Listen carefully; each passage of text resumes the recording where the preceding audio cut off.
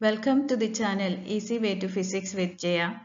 Today we can learn about ray diagrams. How the images are formed in the case of convex lens when the object is placed at different positions. Also, what are the peculiarities of the images formed? Before starting, if you did not subscribe the channel, please subscribe it. Also tap the bell button to get the notifications.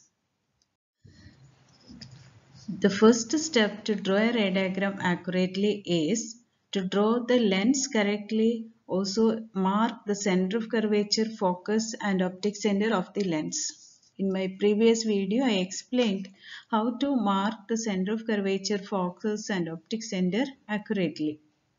Now here, using a very sharp pencil and compass, we draw two circles, overlapping circles, and we mark C1, C2 as the center of curvatures, that is the center of those circles itself. And F1 and F2, the F1 is the midpoint of C1O and F2 is the midpoint of C2O, where O is the center of the overlapping part, that is the center of the lens. And if you have any doubt in marking the C1, C2, F1 and F2, please watch my previous video. First case is to draw the ray diagram to show the image formation when the object is kept at infinity. If the object is at infinity and the lens is in the vertical position, the incident rays of light will be parallel to the principal axis. Here we can draw rays of light which are parallel to the principal axis. Here you can see 6 rays of light parallel to the principal axis. The rays which are falling on the upper part of the lens bends downwards and passes through the focus. The rays which are falling on the lower part of the lens bends upwards after refraction and passes through the focus. In short, all the rays will converge at focus and the image will be formed at the focus on the other side of the lens, that is F2. So we get a real, inverted and very small diminished image at F2. Case 2 is to show the image formation when the object is kept beyond 2f. Beyond 2f means beyond C1. So the first step is as before, draw the lens, mark C1, C2, F1, F2, mark the object also, position of the object. We can mark with an arrow mark. Now the second step is draw the ray parallel to the principal axis. Any one ray parallel to the principal axis starting from the top of the object we can draw. After refraction, this ray will pass through the focus, principal focus on the other side of the lens. In step 3, we draw another ray which is passing through the optic center. Draw a ray passing through the optical center after refraction passes without any deviation. And these two rays intersect between F2 and C2 where the image is formed. And this intersecting point is coming below the principal axis. So we get an inverted image. So image formed will be inverted and between F2 and C2. Also it will be a diminished image, small image. Case 3. The ray diagram to show the image formation when the object is kept at 2f. This is the most difficult case because we are drawing the object at C1 or at 2f and the image also should form at C2, means 2f on the other side of the lens at the sharp position. If any mistake in drawing, you will not get the image at the correct position. And this case we discussed in detail in my previous video. If you have any doubt, you can watch that video. I'll give the link in the description box. Here also the first step is to draw the lens and mark C1, C2, F1 and F2. Draw the object at C1. These are the common steps we are doing in all ray diagrams. Now the second step is to draw two rays. First ray parallel to the principal axis pass through the principal focus on the other side of the lens after refraction. Step 3. Draw the ray passing through the optic center, which goes without any deviation. The two refracted rays crosses at a point below C2, and since they are crossing below the principal axis, we are getting an inverted image. So we have to draw an inverted image at C2. Size of the image will be the same as that of the object. Since these two rays are meeting, actually we are getting the real image. So the characteristics of the image formed is at 2f, real, inverted and same as the size of the object. Case 4. Image formation when the object is kept between f and 2f. Step 1 is same as before. Draw the lens, mark C1, F1, C2 and F2. Now draw the object in between C1 and F1. Anywhere in between C1 and F1 we can draw the object. Step 2. Draw the ray parallel to the principal axis, which will pass through the focus after refraction, as we did in all other cases. Here also the same thing. First ray we draw parallel to the principal axis and falling on the lens. After refraction, it passes through the focus. Step 3.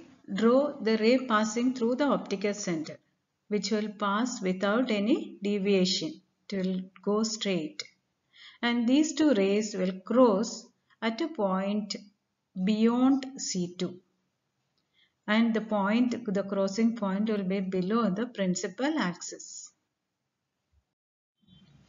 We can draw the image at this crossing point. Since the crossing point is coming below the principal axis, we are getting an inverted image. Also, see the size of the image? It is bigger than the object. Or we say we are getting an enlarged image. And these rays are meeting actually at a point or crossing at a point. So we say the real image is formed. Characteristics of image is real, inverted and enlarged. Position of the image is beyond C2.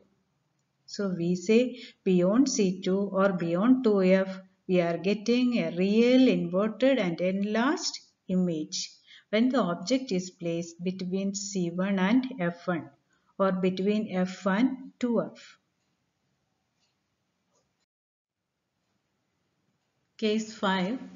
The image formation when the object is kept at focus. Step 1 is the same as before. Draw the lens, mark C1, F1, C2 and F2. Step 2. Draw the object at F1. Then step 3. Draw a ray of light parallel to the principal axis. After refraction, it passes through the focus. The second ray starts from the top of the object and passes through the optical center, which goes without any deviation, goes straight. Now we can see both these refracted rays are not at all crossing each other. They go parallelly. Or we say that they meet at infinity. There is possibility they may meet at infinity. So we say a real, inverted and enlarged image is formed at infinity. Inverted image because the possibility of meeting these rays is below the principal axis. Case 6. Image formation when the object is kept between the focus and optical center of convex lens. So the step 1, step 2 and step 3 are the same as before. We draw the lens first, mark C1, C2, F1 and F2. Then draw the object between the focus and optical center like we did in this diagram. First ray we take from the top of the object parallel to the principal axis. After refraction passes through the focus on the other side of the lens. Second ray starts from the top of the object and passes through the optical center without any deviation. Now look at the refracted rays. They are not meeting at a point. They are not crossing. They appear as if they are diverging from a point on the same side of the object. Now, if the refracted rays are produced backwards, if we draw them backwards, we can see they meet at a point. And at this point, image is formed. Remember, the refracted rays are not meeting at a point. They appear as if they diverge from a point on the same side of the object where the image is formed. We think the image is formed there and we say the image formed is not real, it is a virtual image. So when the object is placed between the focus and optical center of the convex lens, image formed is virtual image. And see the size of the image, it is bigger than the object, so enlarged image is formed. And the meeting point of the refracted rays, they appear as if they are coming from a point we said, and that point is above the principal axis. So we say it is erect image, the straight image. So characteristics of image formed is virtual, erect and enlarged. And it is formed beyond 2F or beyond C1 itself. This is the case when we use convex lens as reading lens. When we use convex lens as reading lens, we keep the lens near to the letters in a book. That means the letters are the objects there. Those objects are coming between the focus and optical center of the lens. And it forms a bigger image. We can see the letters bigger. They appear as if they are bigger than their original size.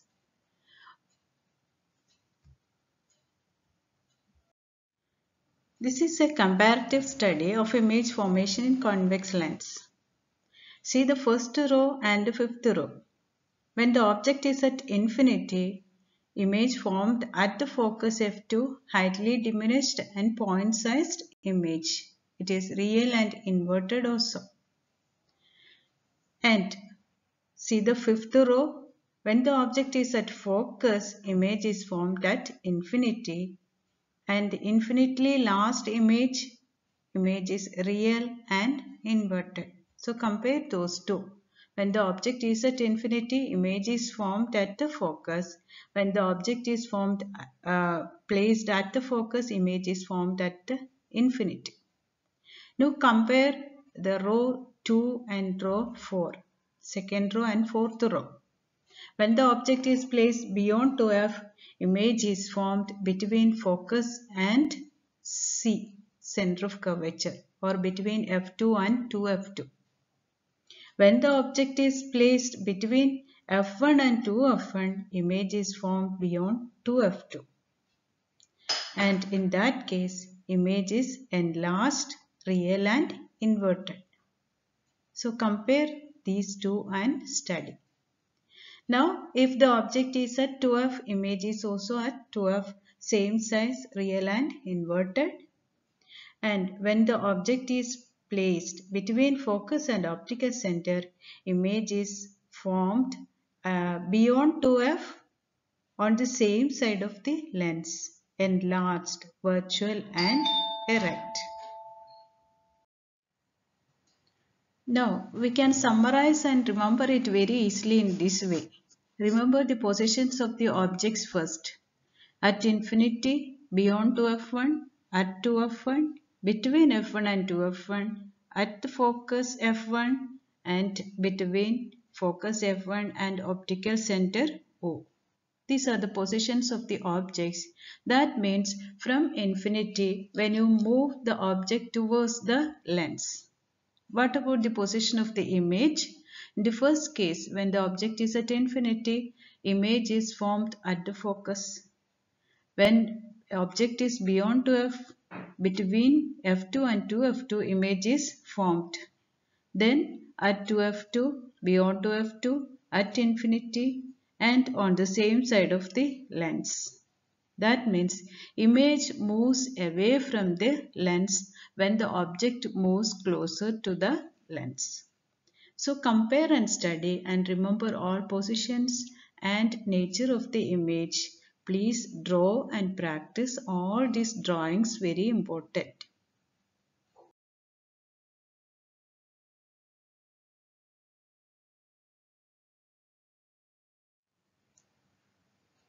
Please enter your doubts and suggestions in the comment box. Subscribe the channel and tap the bell button to get the notifications. Thank you.